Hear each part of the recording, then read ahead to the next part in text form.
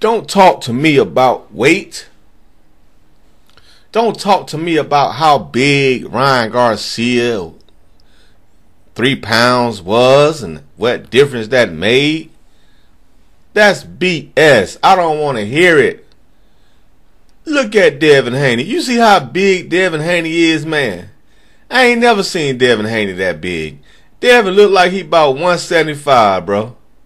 I say 161. I say 170.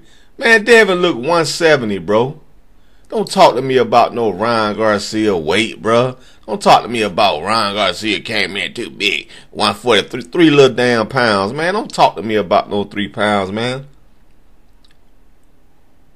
Devin Haney probably weighed more than Ryan Garcia right here. You know? Devin Haney is huge, man. And it still didn't help him.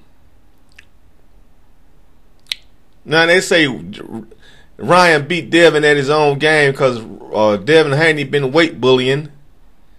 Been blowing up to 165 or whatever, 167. You know? It still didn't help him. That's what I tell y'all. Weight don't win fights. Skills do. All that weight that Devin Haney put on still didn't help his chin. Still didn't give him no power. So miss me with that BS excuse talking about weight. If anything, Devin looked like it slowed Devin down. Putting on that much weight. You know what I'm saying?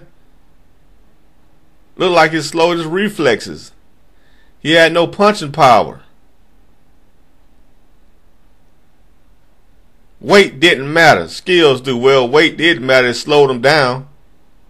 But still, at the same time, skills is superior over weight.